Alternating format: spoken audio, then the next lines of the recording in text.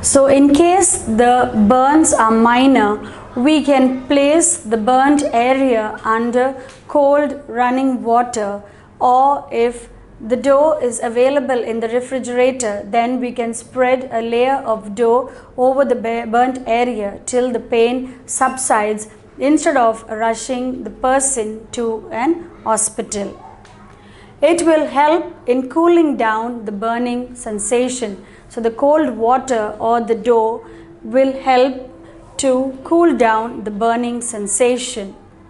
Next is we can apply an antiseptic lotion to avoid infection. So once the burning sensation subsides, we can apply an antiseptic solution to avoid infection. So this is in case the burns are minor. In case of severe burns can form blisters which we should not touch or prick. So in case of severe burns, there will be immediate appearance or formation of blisters which should not be touched or pricked.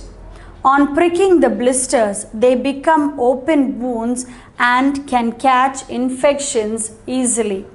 So in case of severe burns, we see formation of blisters, and these blisters should not be touched or pricked, because once we prick a blister, it becomes an open wound and can tend to catch infections easily.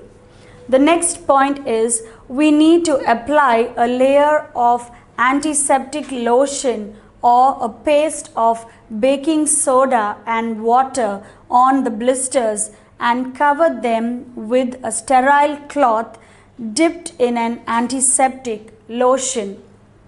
So the next point is we need to apply an antiseptic lotion or a paste of baking soda and water on the blisters and cover them with a sterile cloth that is dipped in an antiseptic lotion. And the third point is severe burns should only be treated by a doctor. So it's always advisable to rush the patient who suffered severe burns to a doctor.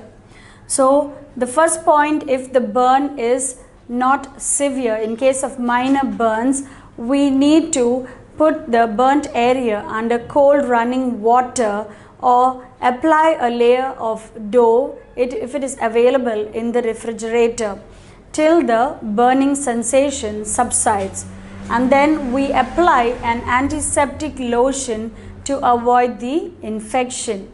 In case of severe burns can cause blisters to form, and these blisters should not be touched or pricked. In case we prick these blisters, then it becomes an open wound and can catch infections easily. After that, we need to apply an antiseptic lotion or a paste of baking soda and water on the blister and cover them with a sterile cloth that is dipped in an antiseptic lotion. The most important point is severe burns needs to be treated only by a doctor. So this is the first aid that needs to be given in case of minor burns and in case of severe burns.